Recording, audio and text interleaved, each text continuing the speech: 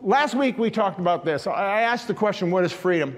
And we went to Jesus' words in John chapter 8 where he says this. He said, if you abide in my word, you are my disciples indeed, and you shall know the truth, and the truth shall set you free. And we talked about how that truth can set us free and what freedom was. And this week I want to talk about what truth is.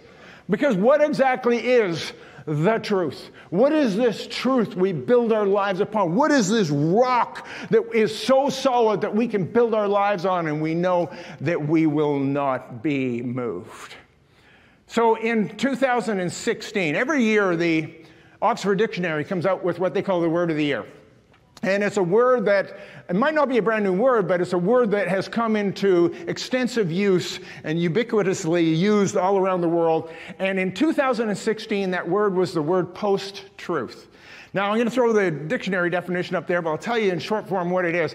Post-truth means this, that people are less interested in the actual truth and facts and more interested in how it affects them emotionally, and how they feel will be determined how they've influenced. And what they were pointing out is we had come into the post-truth era where, and you all know post-truth people, they're the ones who say, don't confuse me with the facts, my mind is made up. Right? And we are now living in this post-truth culture where people actually don't really care about the truth, sadly to say. And then in 2017, Time Magazine did a piece on it. Theirs was interesting. Here's the cover from it, and I've put it beside the 1966 cover. 1966, Time came out with this cover, Is God Dead? And in 2017, after the word of the year, they decided, let's ask the question, and they used the same sort of eerie graphics. And they said, is truth dead?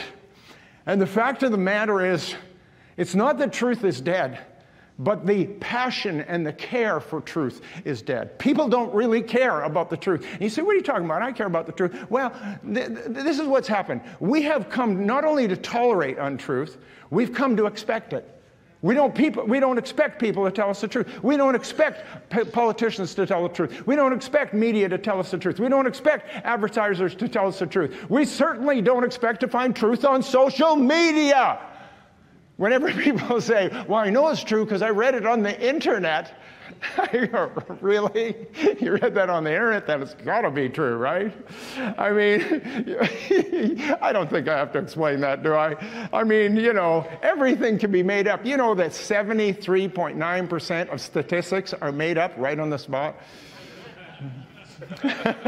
You can think about that. So the big question is, what is truth? What is truth? So here's where we're going. I got one little verse for you, that's all. And it comes from Psalm 119. And it is so instructive and so powerful and so meaningful and profound that it'd be easy to miss the significance of it. But here it is. Verse 160 says, the entirety of your word is truth, and every one of your righteous judgments endures forever.